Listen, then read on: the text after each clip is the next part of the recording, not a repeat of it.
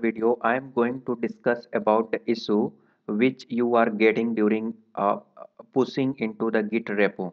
So as you can notice, the error is that the remote support for password authentication was removed on 13/2021. Please use a personal access token instead.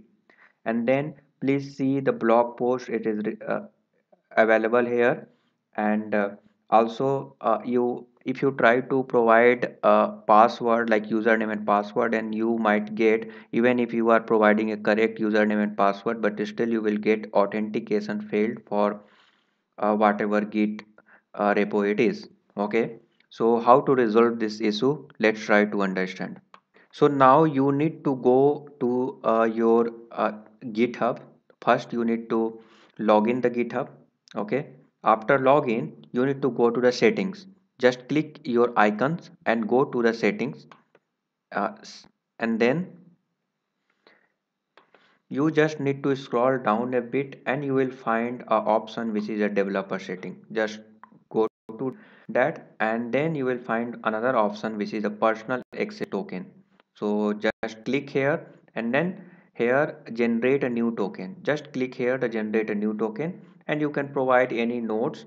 So just I am providing anything. Okay, there is, you can provide any name, and I am going to provide a no expire no expiration. It means whatever token I am generating, it will not going to expire.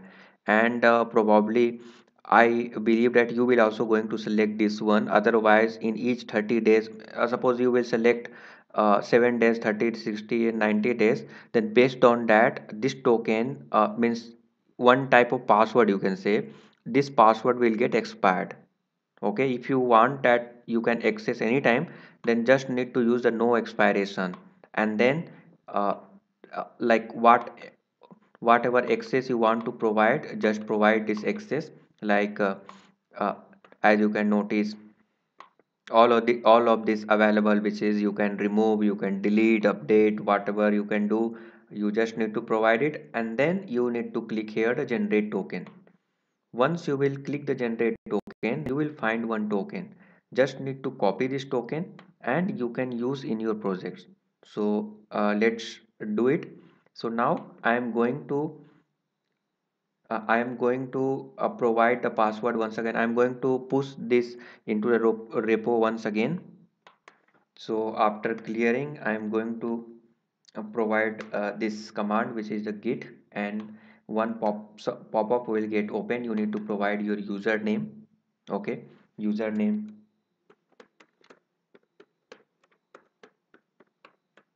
I have provided a username, and then it will ask to provide a token, a password. And what is the password? Password is basically whatever you are generated. Okay, you generated is password. Just copy it, and then you can place it. Okay, just I am providing it here. So let's do it here. So I am providing it. Just I am going to paste, and then okay. Once you will do that, then you can notice I am successfully able to push it into the repo. Okay, it is very simple. I hope you understand. If you will face any problem related to this, then please let me know. Now I am able to do that. Okay, thank you for your support. Have a nice day.